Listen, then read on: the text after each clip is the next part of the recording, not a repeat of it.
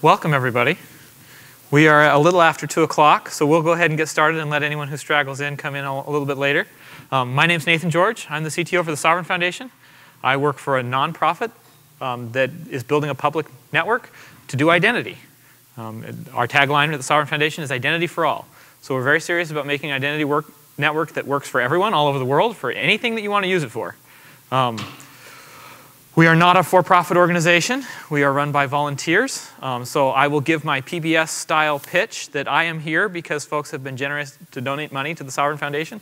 That's why I'm able to do what I do, and that's why I'm able to work on this open source code and help a lot of you who are in the audience coordinate on the things that need to happen next. So thank you to those organizations that are helping to support us and making this stuff happen. A little bit of perspective about how I'm approaching this idea of standards and interoperability is probably in order. The Sovrin Foundation runs a public network that spans the globe. We have 82 stewards, which are mostly companies that you will have heard about, especially if you've been participating here at Hyperledger. Some of them are companies that you may not have heard about because they're smaller organizations. The idea here is that there's a lot of diversity in the network. We want public companies, private companies, large companies, small companies, companies from all around the globe, doing all sorts of different things running nodes so that the network stays fair, stays safe, and continues to do what you expect it to do.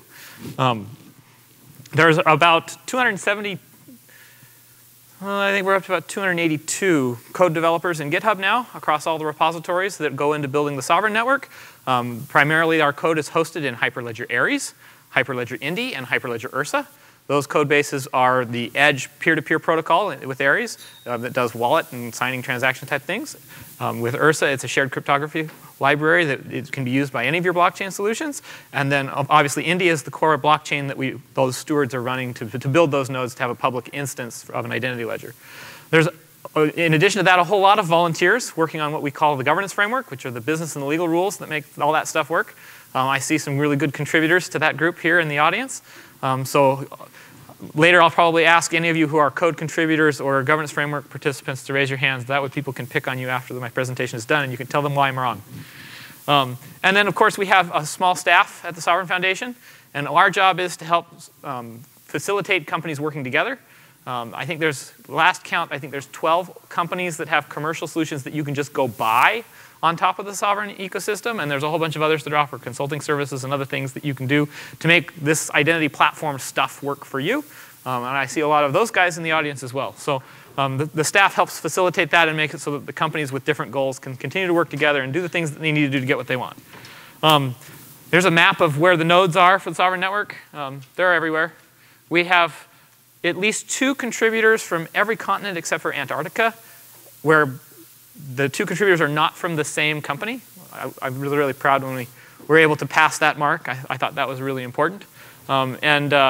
Everyone has different interests in the network. They come from different industries. They have different ideas about what they're trying to accomplish and what they're trying to do. And I'm hoping that as we talk about standards and interoperability, I can convince you of a few important things.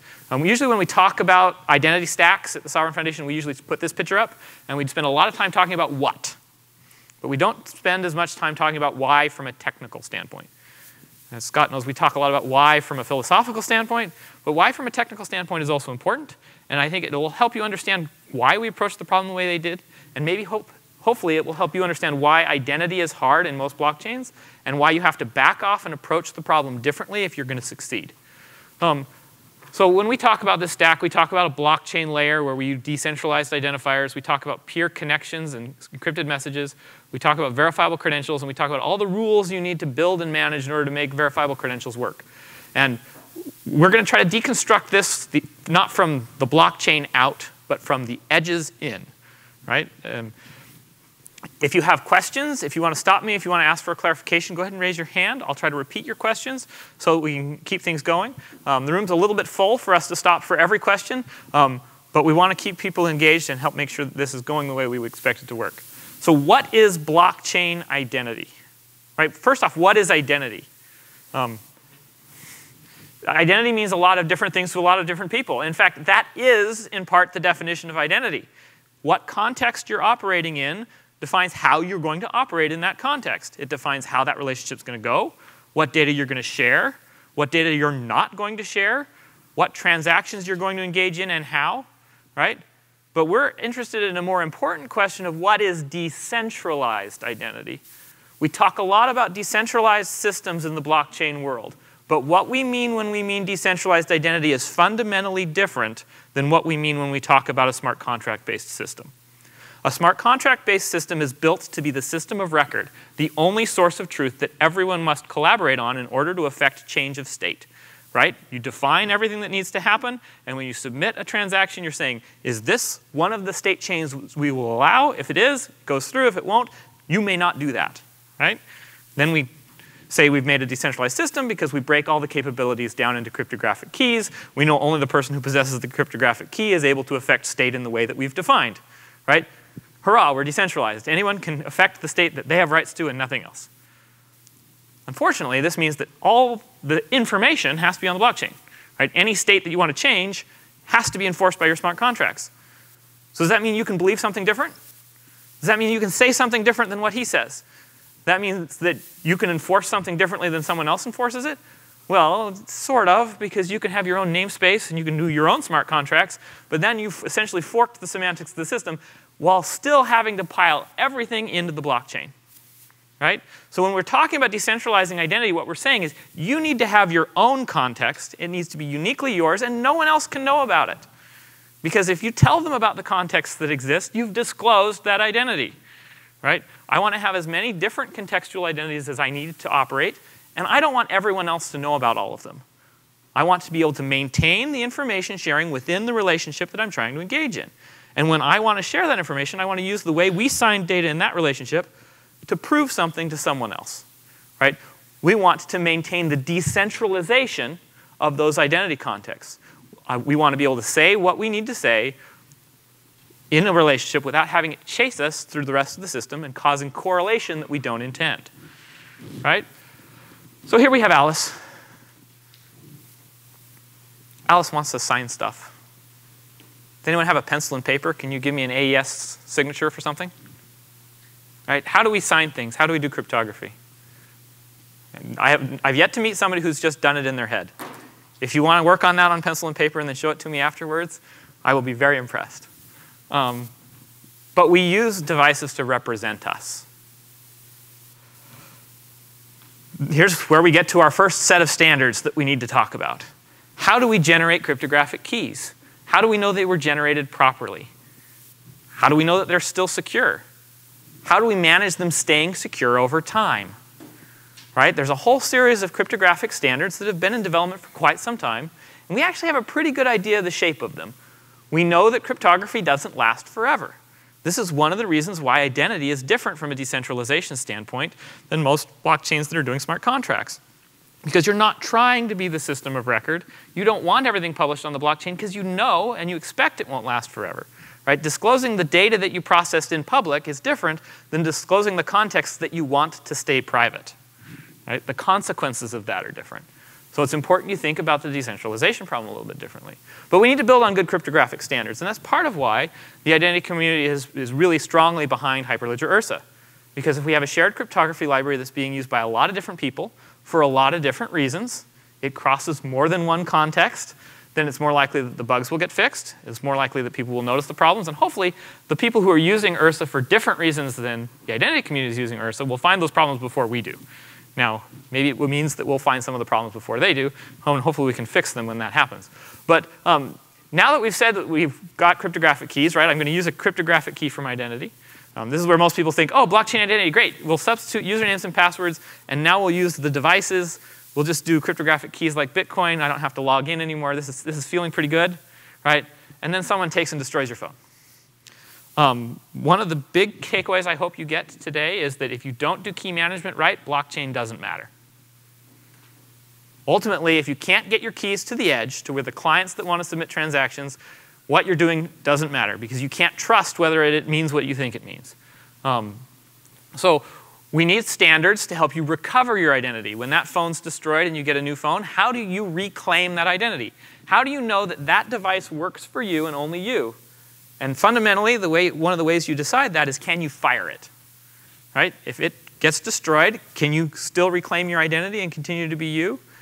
And even if the software is malicious, can you take away its right to operate on your behalf, and can you give that right to a different device? From a standardization standpoint, we call this decentralized key management systems. Key management specs have been around for quite some time. We actually have really good enterprise key management specifications, and they're pretty well developed. Businesses have an idea on how to do this.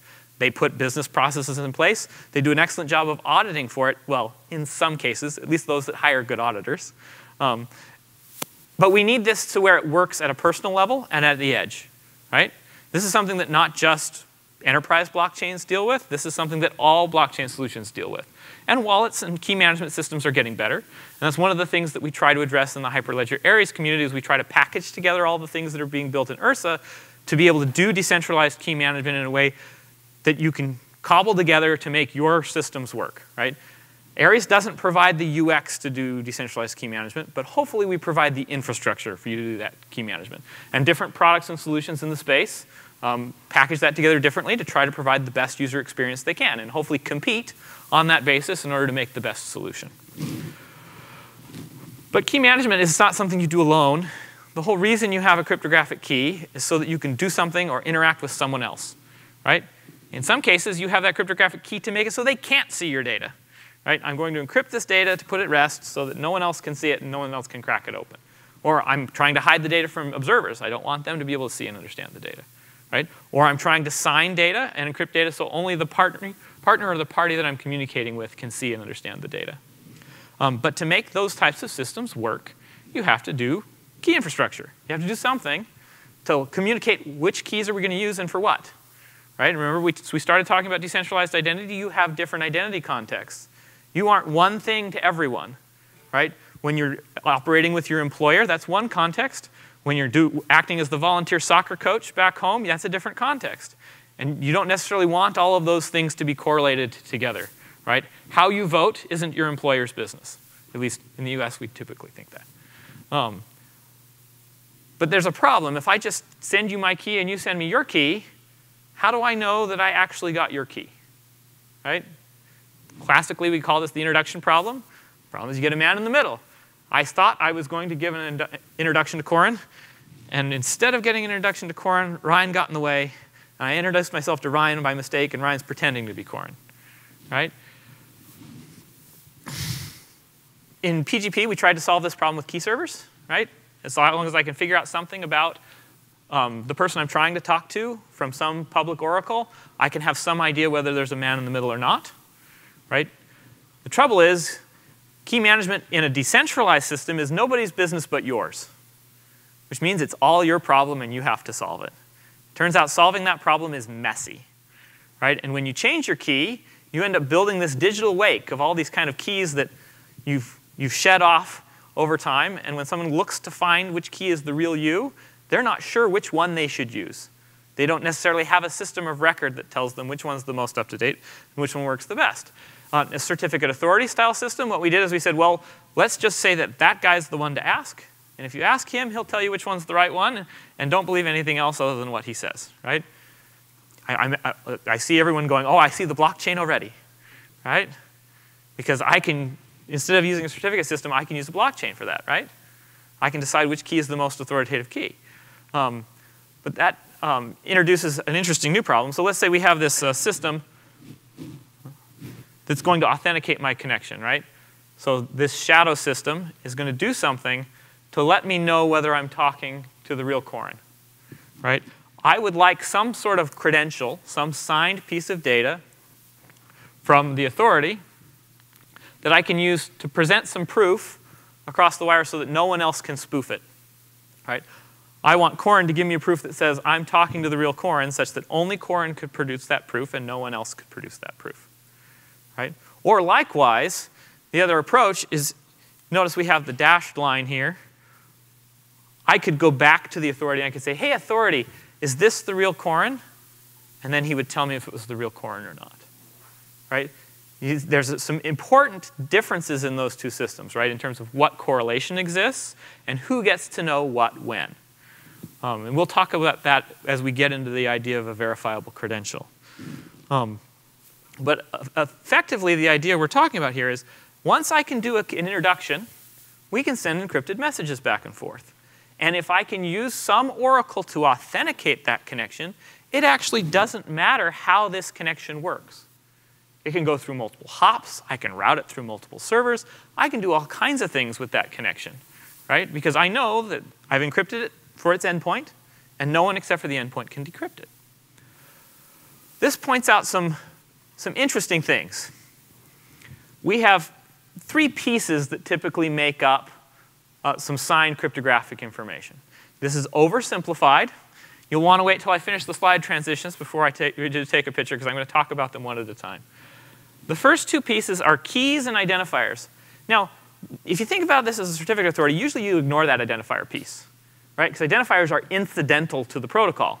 I put a GUID in the certificate when I issue the certificate because I say, tell me what your key material is. You give me your public key. I will bind it to the attributes, and I'll put the identifiers in so that you can check the revocation list to see if it's revoked or not revoked, right? This doesn't work in a decentralized system because those unique identifiers disclose who is the holder of the credential, right? And let's say we have more than one verifier, right? I'm going to prove something to Vipin, and I'm going to prove it also to Corin.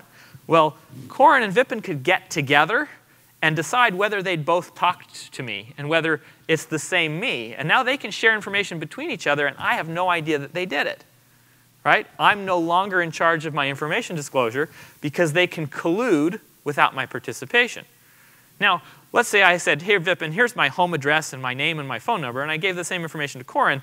Well, of course they can collude then, but I'm the one that decided to do that disclosure, right? We want a system where the protocol never betrays you. And so in order to make it so that I can manage my cryptographic keys independently of any certificate authority, independently of anyone who's issuing a credential, I want a layer of abstraction on my cryptographic keys so that things that are issued to me are independent of my key rotation and independent of my key management. And that's where the decentralized identifier specification comes in. The idea is we've added a layer of abstraction on key management that lets me say, if I have a particular identifier, I can look it up, just like you would off of a PGP key server or like you would look up a key in a certificate authority system.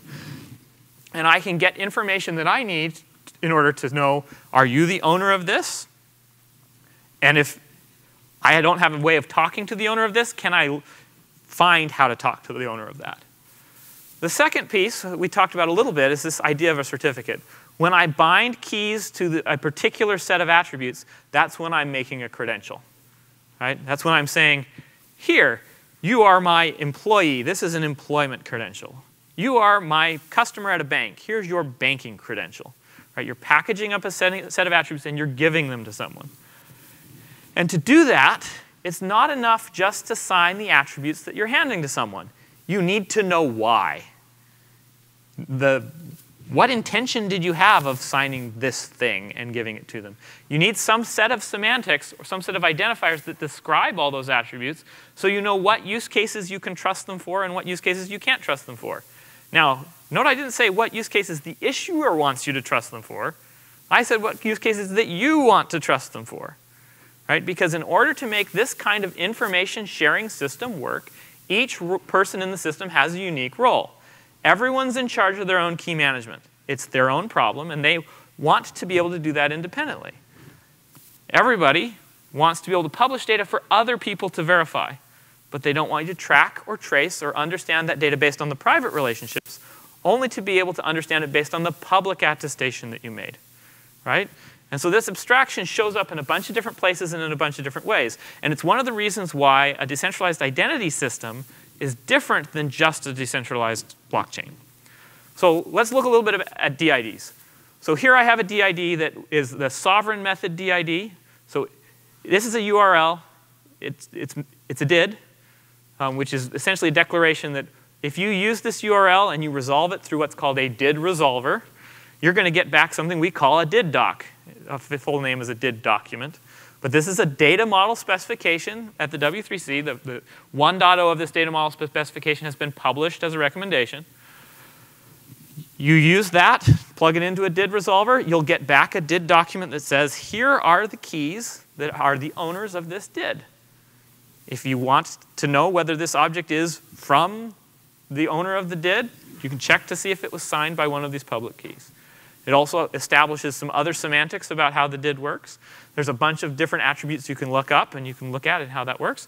But the idea here is now if I have a did, I can say, yes, I know that this is Scott because he told me that this is his did, and I can tell that the stuff that was sent to me was signed by that did. And if Scott rotates his keys, then I just look up that did document again, and I see the changes that have been made, and I can follow along.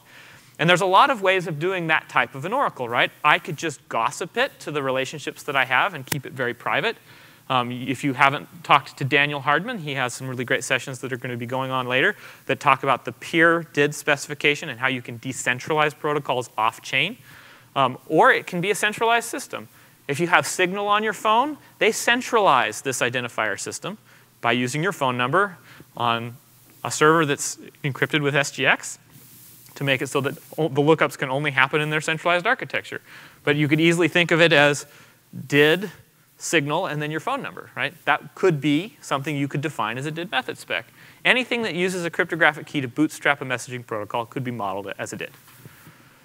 Dids have an interesting property that's not the same thing as a UUID, and that's not the same thing as an ORN, in that they imply this construct of ownership, meaning someone owns and controls the cryptographic keys behind them.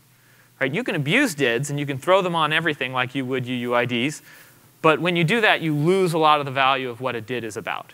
Because dids are about knowing who's the owner, and can I trust that this came from the source, and can they own and manage their cryptographic key over time in a way that I can continue to use the data even though the keys rotated and changed.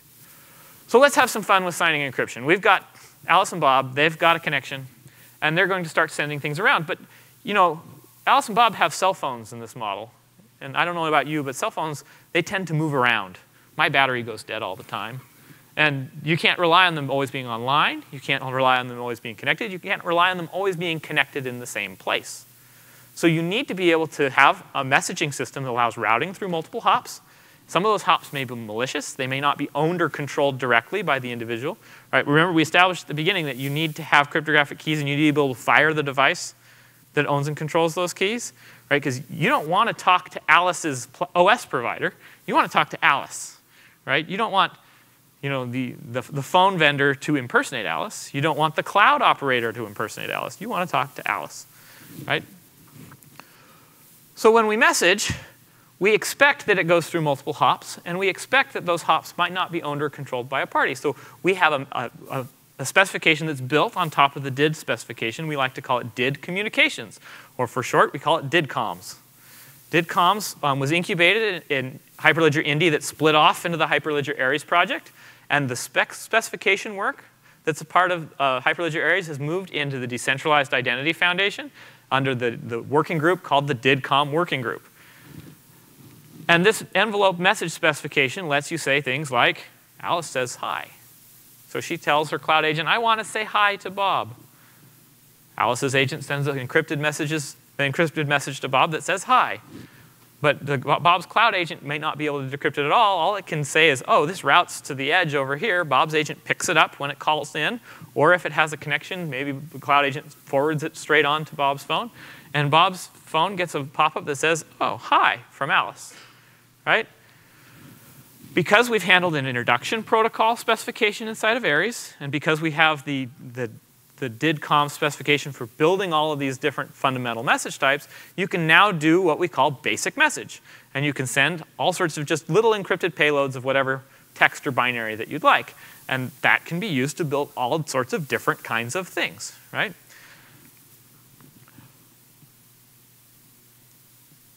So we talked about messaging, but one of the things we didn't talk a lot about, remember, is this oracle, right?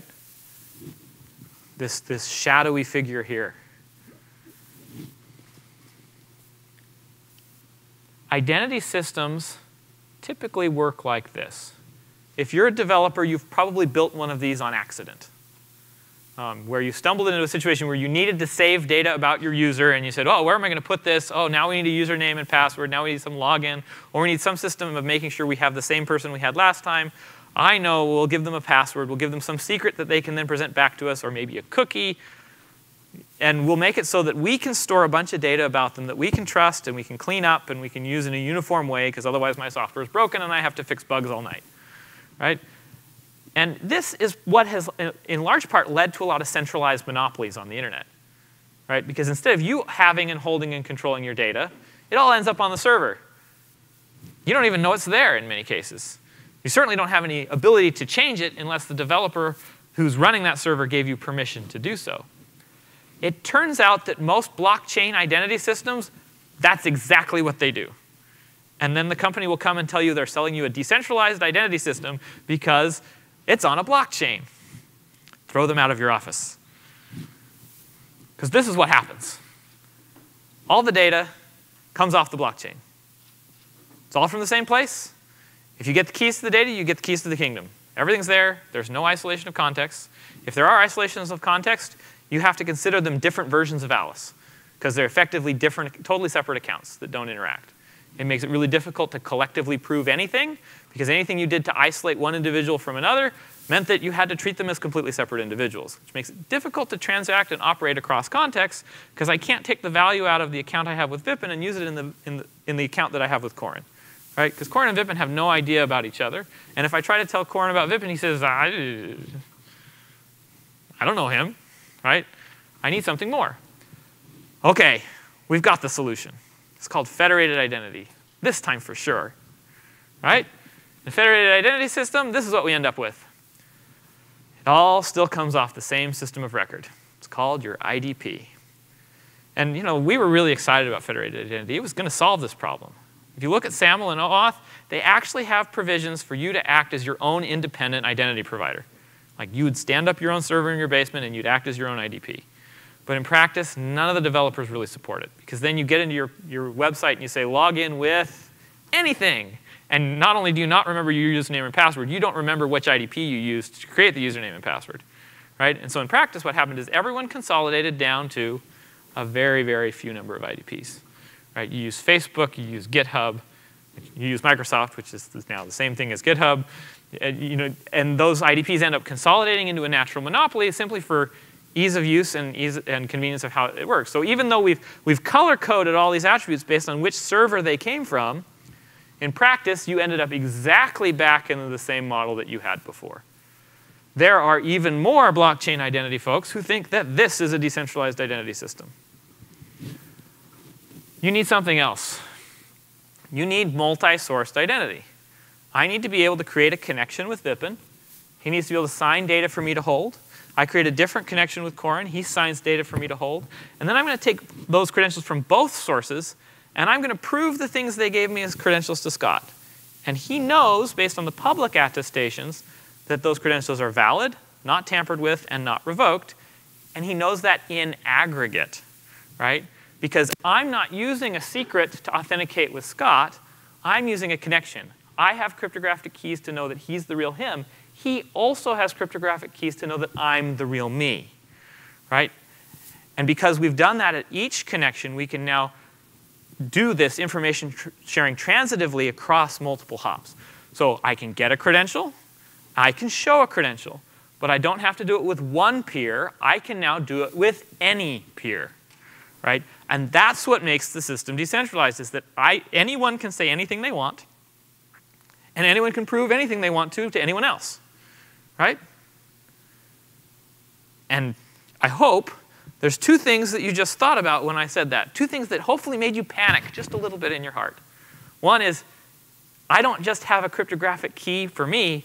I have a cryptographic key per context I operate in, right? Cryptographic key management isn't just a little bit important, it's a lot important. And second is, how on earth am I going to know who should say what, right? Because just because you get a license that says this person is allowed to do brain surgery doesn't mean you should trust it, right? In the real world, we do a lot of things to figure out whether that's the case or not. In a cryptographic system like this, you also have to do all those same kinds of things, right? So we talked a little bit about the decentralized identifier specification, right? Vipin gave me a credential, but in order for Scott to know it's the real Vipin, Vipin needs to have some public DID that says, I'm going to be issuing the following kind of credential, right? Maybe a membership credential in the identity working group. Hopefully, you know all about the identity working group and you're doing some things to help participate there. You need to have some decentralized key management stuff, right? You need to know that these cryptographic keys are me. and that I haven't lost them or given them away to someone else. Right? If you can't count on the continuity of those identifiers in the DIDs, you can't count on the reliability of the system. Right? We need to be able to authenticate using those cryptographic keys. Right? I need to be able to authenticate back and forth. And we need to be able to exchange signed payloads of information. So we're going to go a little bit quickly here. So then we end up in a system where everybody can issue their own packets of information independently of one another. And this is part of what balances the market from what we saw in any of the other centralized identity systems. Because if one party, say your school, doesn't want to cooperate, you can source similar data from other organizations. Right? This is what we do in the real world all the time. When you go to get a voter registration, you have present this or 3 of the following of these or 2 of the following of these. Right? When one part of the identity system doesn't work, we usually fall back to other pieces of the identity system. When you get locked out of your car in the grocery store parking lot, they are not relying on your key in your pocket to authenticate you as the owner of the car. They rely on a different issuer in order to know that you are the real owner of the car. So the issuer is in charge of what they're willing to sign, and they get to say something about what that data means. The holder is in charge of what data they're willing to retain and who they're willing to share that information with. The verifier is in charge of what data they're willing to rely upon and what data they're for what use case or for what purpose. And those roles have to stay separate for the stability of the system to be preserved. The verifier has a trust relationship with the issuer, but the verifier doesn't talk to the issuer. If the verifier starts to do real-time API signaling back to the issuer and talks to them, then what happens is whoever has more market power between the issuer and the verifier becomes the system of record, consolidates the data, and stops giving the data to the holder. That's not a theoretical proposition. That is exactly what happened in OAuth and in OpenID Connect. So we want to maintain the 3-party system of how the information is shared so that you retain the ability to own and control your data and maintain it over time. This doesn't mean that you have to have your own wallet on your own infrastructure, because there are certainly lots of issuers or verifiers who have motivation to manage that type of infrastructure at scale. But they have to manage it in a way that you own and control it and you can fire it. Because if it doesn't work for you, you can't count on the continuity of the IDs and you can't count on the authority of the key management system. So we have protocols to issue credentials. I need to be able to send messages back and forth to make the credential system work and to make sure that I'm giving you the data that's fit for purpose for what you're trying to do with it, because I'm not in charge of where you present it. I'm just in charge of giving it to you. And this is great for me because I can use this to make it so the data that I've cleaned and managed for my brand can be used for you to pay me for things that I can't anticipate. Right? You can create credentials that require payment and make it so that there's a lot more people who are willing to pay you. Right? So we expect that this giving someone a credential is a negotiation. This allows us to sign the credential in a way that can be presented to multiple parties, but it also means that you get a marketplace for how a credential is issued and you get the schemas that are the most useful. We also have a mechanism for presenting proofs. I have a diagram of this that looks exactly like the previous slide, where you offer someone a proof, and then they request a proof, and then you provide the proof to them. It really is as simple as that, but when you start writing a spec down, this is what you get. Because you have to account for all the corner cases. So if you go into Aries, this is actually an Aries RSC on how proofs are presented, and this is the diagram out of that deck. If you run into Stephen Curran and the guys from BC Gov who are here at the conference, tell them thank you for all the good work they've done on this specification.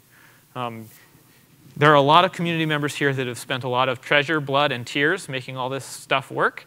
And we're starting to see a situation where you can just sit down in front of a keyboard and you can get to where you can exchange credentials in an afternoon. So I'm hoping that some of you come and visit us at the workshops.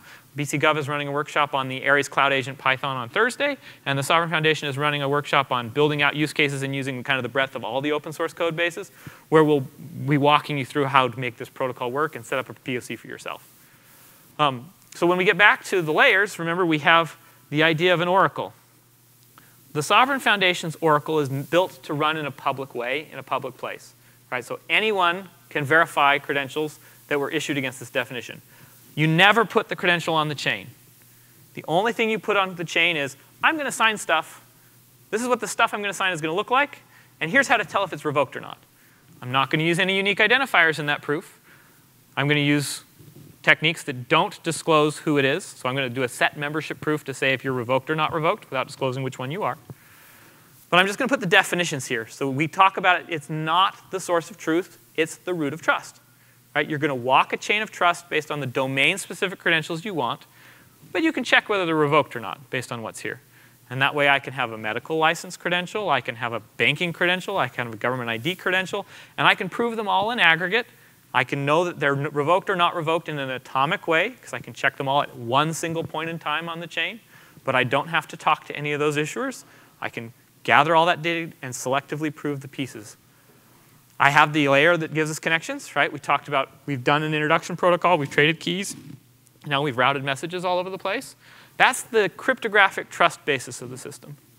And then once we have that cryptographic trust, we need people to exchange credentials with. We need to know what the purpose of those credentials are. And we need to know whether the issuers of those credentials are following rules that make them fit for purpose for us. Right? A certificate authority follows a pretty extensive set of rules to know whether or not you should trust that certificate. And it's similar in lots of different domains. Your driver's license authority follows a set of rules of who they'll issue a driver's license to and who they will not. How do they double spend proof of driver's license so that they don't issue 2 driver's licenses to 2 people for VIPN instead of just the one VIPN that we all know? Right? Those are the rules layer of the system. And the Sovrin network has infrastructure to support all of these different layers in order to make this credential ecosystem work. It's not the identity system. It's what we would call the identity metasystem. It sits underneath the identity system. And one of the things that's interesting about this is Hyperledger Ursa has cryptography to do multi-signature credentials with threshold signatures. So an issuer doesn't have to be a single party. An issuer can actually be an entire blockchain. You don't have to build your identity infrastructure on your own. If you leverage these specifications, your Genesis transaction block effectively works like what we would call a credential definition. You can say, my blockchain state is backed by the following signatures. And if we can collectively sign it on our blockchain, anyone can validate or trust it based off anchoring these types of objects. So these specs work not just to build the Sovrin network, but this pattern is a recursive pattern. As long as we have a quorum of folks who are willing to be the notary or our public oracle, we can repeat this pattern at every level we want to in any place that we need to. So the Sovrin Foundation runs a public network to do this. We also support and do what we call the network of networks at the Sovrin Foundation, where we can help you stand up your own identity network for your own purpose-built thing. And all the code and all the specs that we're working on are all open source. We do it all as Apache 2, like we do at Hyperledger.